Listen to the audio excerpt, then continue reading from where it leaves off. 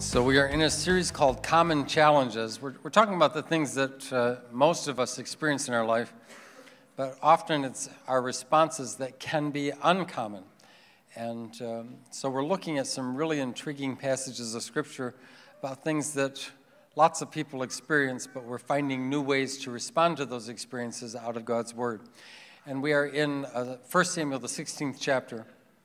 The Lord said to Samuel, "How long will you mourn for Saul, since I have rejected him as king over Israel? Fill your horn with oil, be on your way. I am sending you to Jesse of Bethlehem. I have chosen one of his sons to be king." But Samuel said, "How can I go? If Saul hears about it, he will kill me." The Lord said, "Take a heifer with you and say, 'I have come to sacrifice to the Lord.' Invite Jesse to the sacrifice, and I will show you what to do. You are to anoint for me the one I indicate." Samuel did what the Lord said. When he arrived at Bethlehem, the elders of the town trembled when they met him. They asked, "Have you come in peace?" He must have had quite the reputation.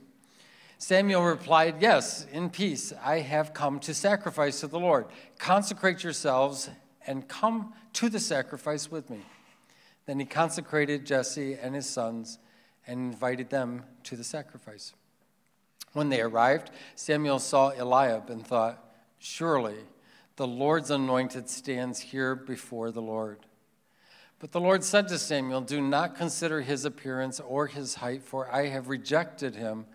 The Lord does not look at things people look at.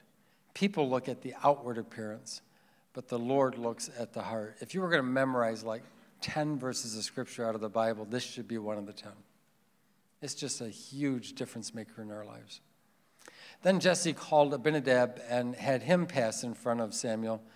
But Samuel said, "The Lord has not chosen this one either." Jesse then had Shammah pass by, but Samuel said, "Nor has the Lord chosen this one." Jesse had 7 of his sons pass before Samuel, so they just stopped naming them because now it's getting embarrassing. But Samuel said to him, "The Lord has not chosen these." So he asked Jesse, "Are these all the sons you have?" "Well, there is still the youngest," Jesse answered. "He is tending the sheep." Samuel said, "Send for him. We will not sit down till he arrives." So he sent for him and had him brought in. He was glowing with health and had a fine appearance and handsome features. So Samuel took the horn of oil and anointed him in the presence of his brothers. And from that day on, the Spirit of the Lord came powerfully upon David. And Samuel then went to Ramah. So I think we've all heard stories about a person who just happened to be in the right place at the right time and it changed their life. You know, the young lady who was in a dance class and the right person walked in, a talent scout from the entertainment industry, and now they're a movie star. Or someone spotted in a pizza place or a cafe. And we often wonder, I wonder what it would have been like if maybe I was in the right place at the right time. What kind of trajectory would my life have taken? And a lot of us feel like we've missed certain opportunities, sometimes by a little, just a few minutes, sometimes by a lot. What's fascinating about this story is that this story is about an individual who wasn't in the right place at the right time, wasn't even there. And God pushed the pause button until he got there because God's purpose for David's life was not going to be thwarted by a timing issue. It's a very important thing for us to realize. Sometimes we put so much pressure on ourselves for timing, and actually it's God who brings our lives together and opens the doors for us. So we often think this way about our life, but this story begins with a person who's actually being rejected as king. His name was Saul. And when Saul was a young man, there were some things that were true about him. First of all, he had very striking features. He was very handsome. He was very tall. The Bible says he was literally head and shoulders in height above the average person. He looked what you wanted a king to look like. He was strong and he was powerful. But the problem for Saul is he'd gotten too tall on the inside. He'd always been tall on the outside, but now he got tall on the inside. Samuel would say to him at one point in his life, when you were small in your own eyes, God could make you a king. But now that you're this big on the inside, God can't do anything with you. When he made mistakes, he never admitted them. He became really good at blaming other people for what went wrong in the kingdom. And if God gave clear directions, he would pick and choose what part of the directions he wanted to abide by. And then on top of it all, he'd wrap himself in religion, not because he believed in it, but because he knew other people believed in it, and he wanted to manipulate them. So God came to a conclusion that a guy like this is going to do more harm than good. And so he rejected him from being king of Israel. So that means a successor has to be in place. So he calls on Samuel to go and anoint the next king of Israel. And that's what I'd like to make this point, and that is God doesn't change his mind just because you are afraid. Samuel is very anxious about this. He knows enough about Saul to know that this guy is dictatorial enough and paranoid enough that if he hears I'm pouring oil on someone else's head, he's going to have me killed. He'll use the full power of his throne. And we know he's capable of this because we have insight into later stories on the kinds of things he did in his attempt to destroy the life of David. It is a common experience for people to assume that if I am afraid, then I'm exempt from doing what God is asking me to do. Maybe I've misunderstood, or maybe I'm not ready, or maybe I'm disqualified because doesn't God want people who are faithful instead of fearful? And so we tend to exempt ourselves from obedience. But Samuel does something that's really important here. It's a way he asks a question of the Lord. And I think there's a lot of value in us learning to ask questions like this. Samuel did not say, I can't do that, Saul will kill me. Samuel said, how can I do that? Saul will kill me. He's asking for insight from the Lord. What are some steps that I need to be able to take? So if you are fearful, rather than saying, I can't, begin to ask God a series of questions that start with, how can I? It's not obvious to me. I don't feel like I'm ready. What are the next steps? And God gives Samuel next steps. Very important. That actually leads us to this, and that is when you are unsure, begin with sacrifice. When you are unsure, begin with sacrifice. So he tells Samuel, look, go to the house of Jesse in Bethlehem, and if anybody asks you, tell them you're going there to sacrifice. And that is what he's doing. But why is this important? Well, I think it's very important because anytime we're giving something of ourselves to something other than ourselves, something greater than ourselves, it makes a huge difference in our lives.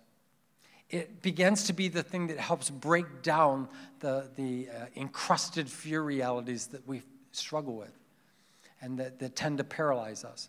And so, in fact, everything that you enjoy in your life is a result of someone else's sacrifice. Everything we enjoy is a result of sacrifice. We're in a room today. You didn't pay admission to get in here. This was already here when you got. How many are glad you did not have to build the building when you came in this morning? I am so glad for that. In this cold rain, that would have been a not good day. Someone else sacrificed so that this could be here. We enjoy freedoms and liberties in our nation that someone else sacrificed, right? Everything we enjoy is the result of sacrifice. And so it's a very powerful thing, and it works. I mean, sacrifice is the only thing that works in our world. And so he tells Samuel, start with the sacrifice, and I will show you step by step what you are to do. So he comes and he offers a sacrifice, and when he arrives, everybody's uneasy. Evidently, he had a reputation. He could have a bad day once in a while. And so they said, do you come in peace? He said, I do. Everybody breathes a sigh of relief. And then he invites them to participate in the sacrifice. And he tells them to consecrate themselves. So what does that mean? And it would be really cool if the Bible just gave us a list of the things that means. And we don't know, but we can imagine. And what I imagine is clean yourself up, focus your thoughts, start thinking about God, and carve some time out in your day. In fact, in their case, carve out the rest of the day for this. We're going to set the rest of this day apart for what God wants to do. And so 7 of Jesse's sons are present, And Samuel begins to look them over, and one by one, they're brought to the front of the room. Eliab, he's tall, he's strong, he is just everything you would want a king to look like. And Samuel, sure, he actually says in his heart, he thinks this thought, this has to be the guy that God wants to anoint. And somehow, I don't know how exactly this happened, but Samuel could hear God's direction without anybody else in the room hearing what God was whispering to his heart. And God says, it's not this guy. And then he recalibrates Samuel, and he says, I'm not looking at their height or their features. It's not a qualification or a disqualification, because we're going to find out in just a little bit, David was actually a handsome young man. The point is not how you look or how tall you are. God is looking for something else. Now, we tend to be appearance conscious. God looks at the inside. We tend to look at things on the outside. And everybody came this morning. Let's just check how many dressed yourself this morning. Then you are responsible for what you are wearing. That's just true. And some of us are better at putting an ensemble together than others, right? Sometimes my wife looks at me and she will say, who saw you in that? And then I'll think to myself, this is probably not the best selection choice. You know, anytime I get a compliment on something that I am wearing, my wife had something to do with the purchase of it or telling me that might be a good option for you today. And anytime you look at me and go, what the heck happened to him? She had no input to that whatsoever. So we're constantly trying to put forward. We dress because there's something that we are presenting. And we are an incredibly image-conscious society. And we're constantly not only presenting, but we're always looking at what other people present to us. And we make a set of assessments about them and assumptions that go with them. We begin to make a read on people.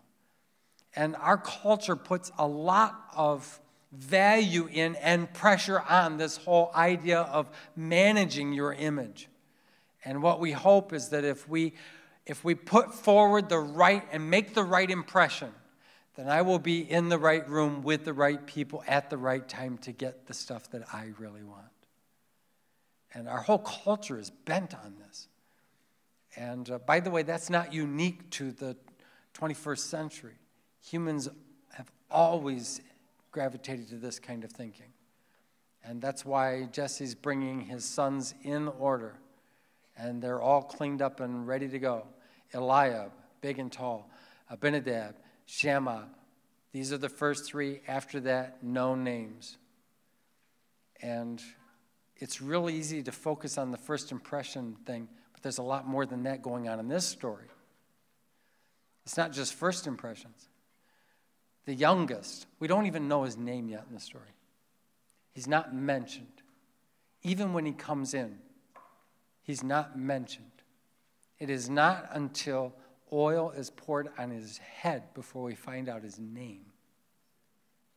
The youngest is not invited by his own father or his own brothers, the people who knew him the very best. He's just referred to, when Samuel says, do you have any other sons? There's the youngest who's tending the sheep. It's a way of saying that's all you need to know. That's why he's not here. He's not anybody that should be in consideration. That should tell you everything you need to know about that guy. And Samuel's out of options at this point. He's gone through. God has said no to all of the brothers of David. And so Samuel just says, well, then we'll wait. In fact, he puts a little pressure on. Nobody's going to sit down until David is here. And so that puts everybody into hurry-up mode. And the planned meal is delayed. How many hate it when a meal is delayed? Don't you just hate that? I was a little kid in a pastor's home in Texas. And we had driven a long, long trip to get there. And they had dinner prepared for us. And I was starving. And they gathered us around the table. It was a beautiful home, and the food looked delicious, and I was very hungry. And I was ready for a quick blessing and then dive into the food. And that's when the pastor and his family said, now we will have devotions. I said, what do you mean? And he opened his Bible, and he read a passage of Scripture, and then he explained it. And they all listened. And then they prayed. Not a little God bless this food prayer, but about people in their lives, about the church, about stuff to be thankful for. And I'm sitting there thinking, I am going to die right here. They're going to have to pray a prayer to raise me from the dead because they are not feeding me. We don't like it when food is kept from us. We have an expression, don't we? We call it hangry. That's right, hungry and angry. But Saul's out of options. And as I said, those closest to David don't see what God sees. But God does see something. He saw something in David that his father didn't see, that his brothers didn't see, and that he didn't see himself. David saw himself just like everybody else did. Who are you? I'm the youngest. What do you do? The lesser jobs. That's just who he is. He didn't have some grand plan that he was hatching when he was sitting out in the wilderness keeping track of the sheep. What's interesting, though, is that while he was there in that mind-numbing kind of job, he did find ways to occupy himself, but not just to waste time, to actually make use of the time. So he got good with a slingshot. He would just practice. How many know wherever there are little boys and stones, throwing will occur? It's a mystery to me why all the rivers, creeks, streams, and oceans and lakes have not been filled already, because you've never seen a little boy by the side of any body of water that wasn't throwing stones into it. You'd think they would all be filled in by now. But he gets really good aim with his slingshot. And he practices on a harp. There's no audience. The sheep don't care. No sheep is going to walk by and say, that was especially creative. Or that was bad. No, it didn't. Yeah, see? Do you see what just happened there?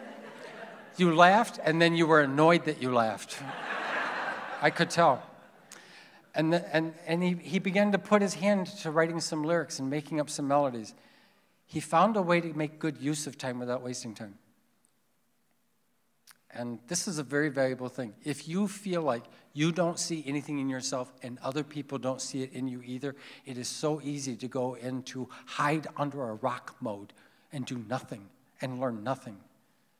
And what I would tell you is just experiment a little bit. Try some things. See if it shows some passion, some interest, some intrigue in your life, and learn it. You can make use of that time, and you would be astonished how well God makes use of that later in your life.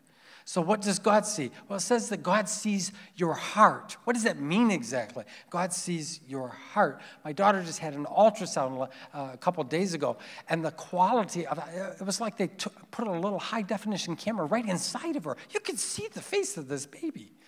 And it was astonishing. So is God actually seeing a high-definition resolution of the organ that pumps blood through your body? Well, certainly he can, but I don't think that's what it's referring to. Some people think it's referring to emotions, that he sees the emotions in your... Well, honestly, I don't think it's that hard to see people's emotions either. I mean, how many can tell when somebody's angry with you? When their face gets red and their tone gets loud, and their vocabulary is reduced to words that only have 4 letters in them, that's a clue. That's a clue. Has anybody ever been out driving and had someone give you the one-finger salute? It occurred to me, they are not saying, you are number one. That is not what they are saying.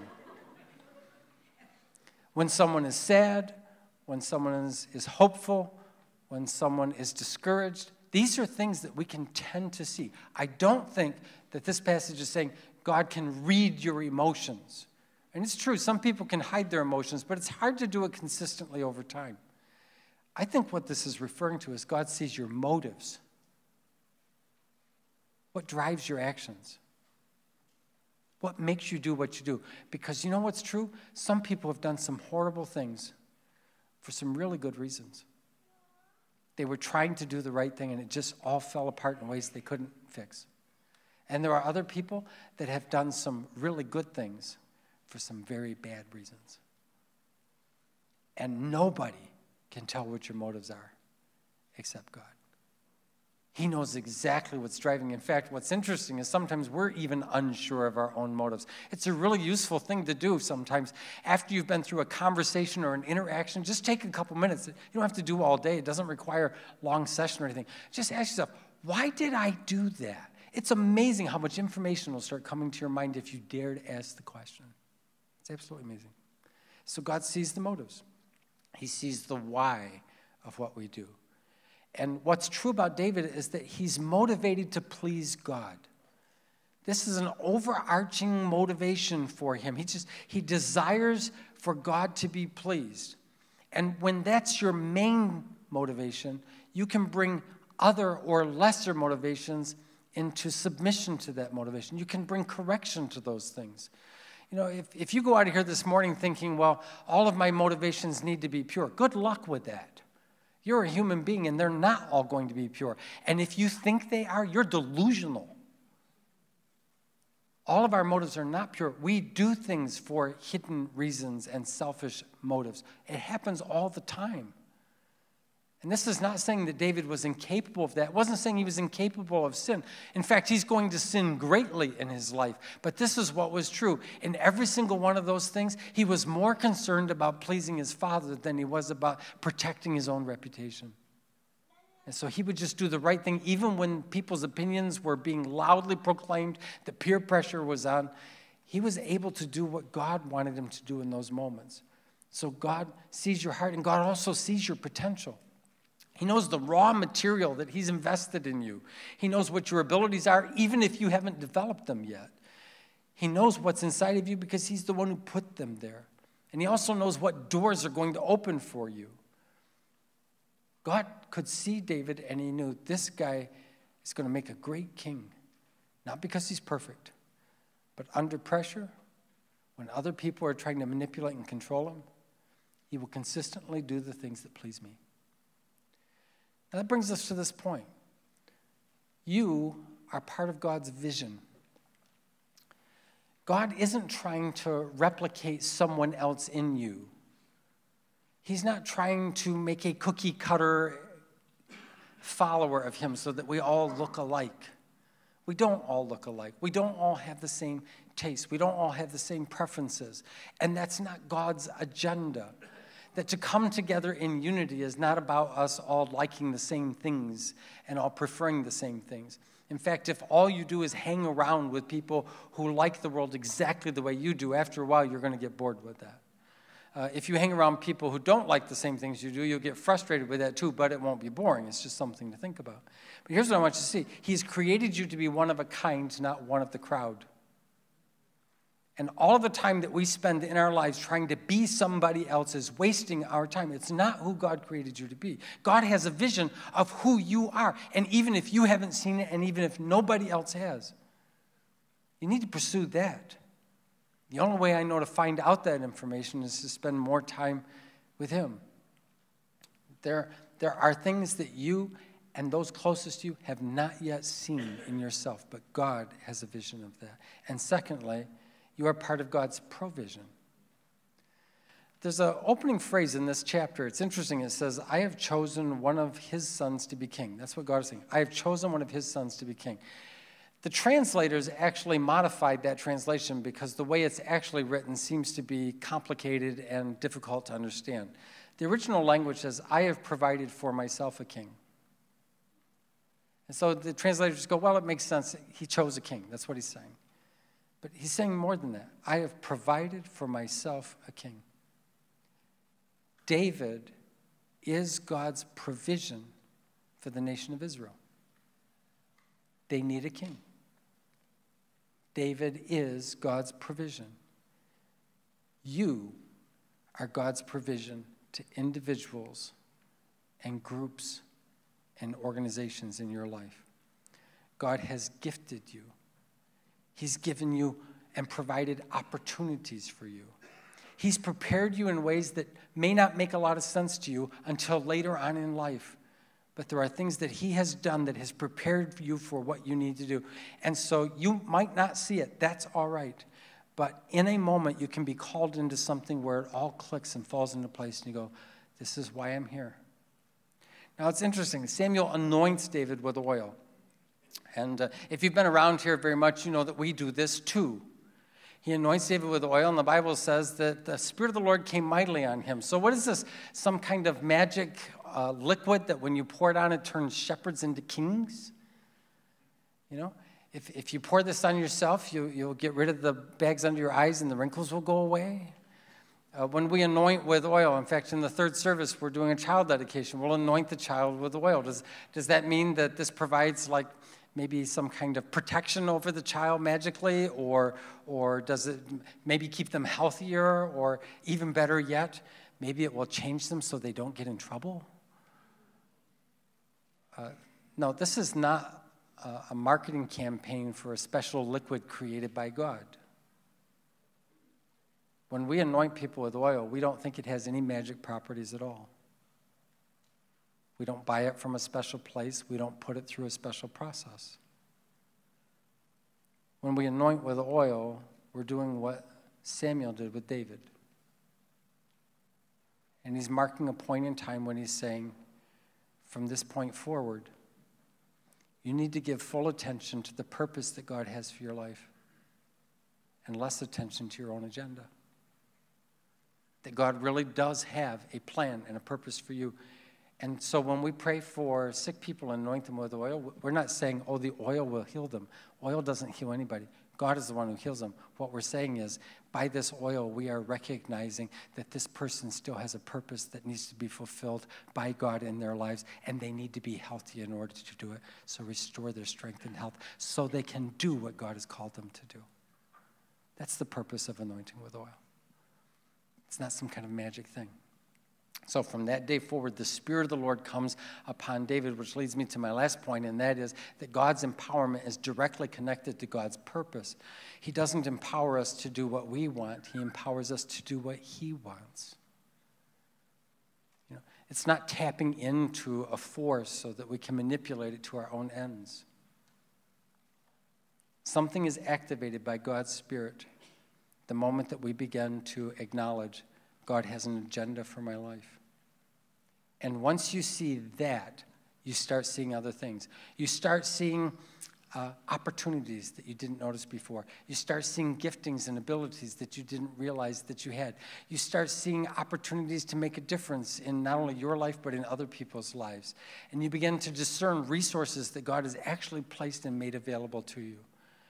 Most people live their entire lives never really understanding why they are here. They get invited into rooms by people like Samuel, and God has something to speak into their life. And they decide not to go because they don't see something in themselves. And even the people who are closest to them didn't see anything in themselves. But God sees something in you, and that's worth knowing. Let's bow our heads.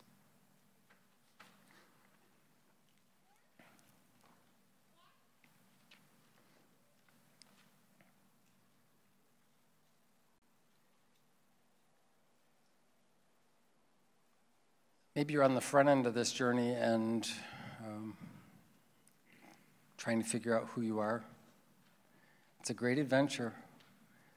And what I would tell you is nobody gets it perfectly. We don't have a clear plan, step by step, where no mistakes are made. It requires faith to take steps towards something you're not sure about and not completely clear about, but you trust the one who's calling you. That's the difference.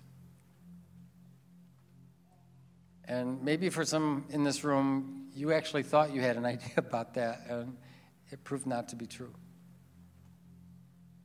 I thought God was going to do this.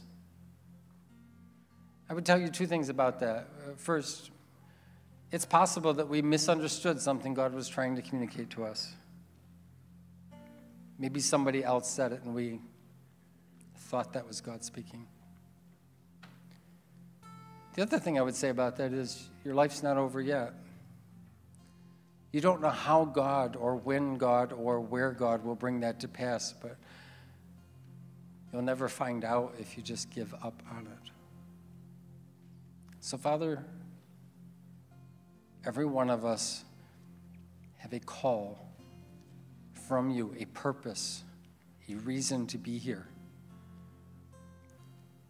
I ask that you would help us discover what that is, not because we figured it out on our own and not because someone else saw it in us, but because you see what no one else sees.